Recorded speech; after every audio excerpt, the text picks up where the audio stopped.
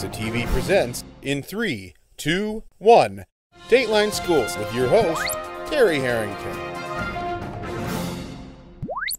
All this week on Dateline Schools had the unique opportunity of learning about the Port Huron Power Squadron, what they do to help keep our waterways safe, as well as our boaters and the boating population out there. And my special guest this week is the commander of the Port Huron Power Squadron, Dale Lashbrook. And Dale, yesterday you talked a little bit about you have this ABC course, which is kind of the main course that you folks teach. Give us some details. What's all involved with that course? Basically, the ABC course is a 6 weeks course, and it begins with the fundamentals of boating, the terminology, what's the bow, what's the stern, what's a gunnel, so on and so forth, so that we go into knots and lines, basic rules of the road. If you're out there boating, who has the right of way, and what you might expect from the other boaters, what to do if it becomes apparent the other boater doesn't know the rules of the road. We go into a little bit of first aid, not a lot, but a little bit of that.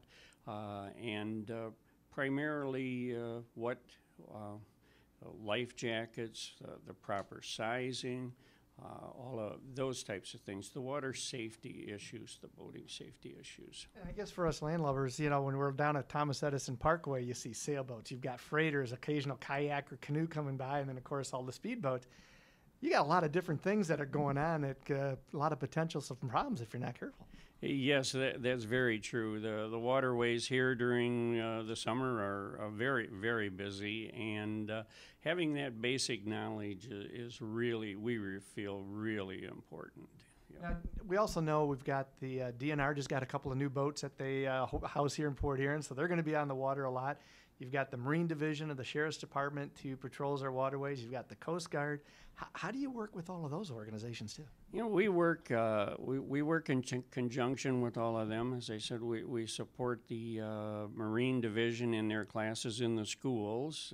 We work with the Coast Guard Auxiliary in our vessel safety check program. We have a great relationship with the local Coast Guard units, both from the Hollyhock and the station here. And it's just, our mission is all the same, safety, water safety, and we're all out there trying to make sure that we can enjoy the water and no one is hurt or injured or drowns, that kind of thing. So we all try to work together. We're all got the same goal. Back with more tomorrow. For Dateline Schools, I'm Terry.